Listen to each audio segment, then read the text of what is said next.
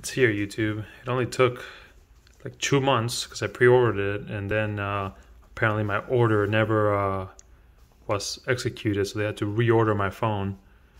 But I got my new Galaxy S22 Ultra. I'm gonna have to pause the video to cut open the box, but bear with me. All right, box is perforated. Time to open it up. And there it is. This guy's a little stylus.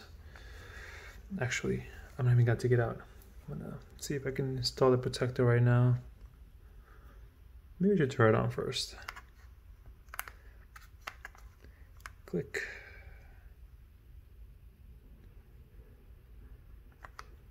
Okay. Okay, there we go. It's so satisfying.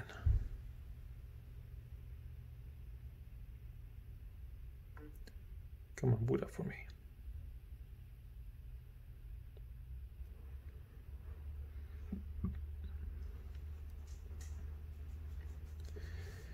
Welcome. All right, let me get my new case and protector that I bought for it. All right, shout out to freaking eBay sellers for actually getting things on time for me.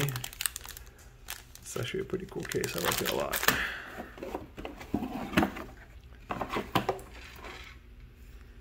But yeah, time to get to work here. I'm about to pause this for a second. Okay, well, protector's on. Came with the case. I didn't even look at it before because obviously I didn't have the phone yet, but not my favorite. But it will keep my screen safe for now. Do have a new case, so I'm gonna put that on right now.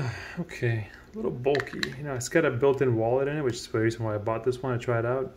I also have one more that I bought, but I don't want to use that one yet until I have this tested out for a while, see how I like it. But yeah, let's put the phone on it. Okay, well, case is on. Yeah, it's a little thick, but honestly not much worse than what I currently have on my current phone, which is the S20 Ultra. What? Is there a SIM card? Yes, I know that.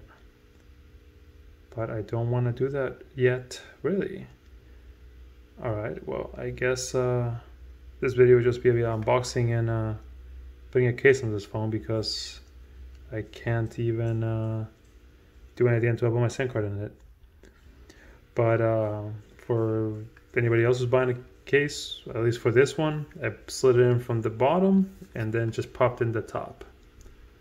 And the screen protector seems to install correctly because it's not interfering with the case, so yay.